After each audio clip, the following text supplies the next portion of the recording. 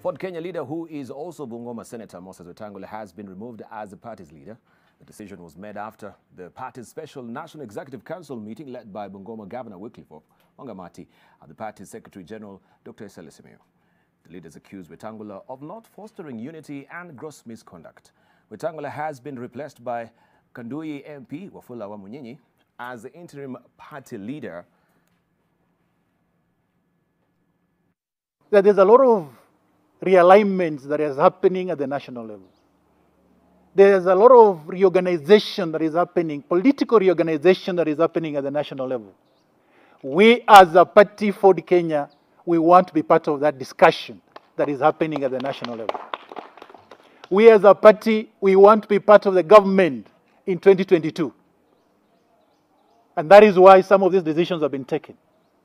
That we don't want to be late, we don't want to be left behind. We want to be part of the government.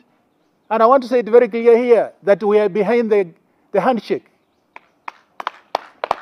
We are behind the handshake of Uhuru Kenyatta and Raila Amolo Odinga. We want to be part of that discussions. And I'm sure we have given the mandate to a new party leader that going forward, as the discussions and the conversation happen at the national level, that Ford Kenya is going to be part of that discussion.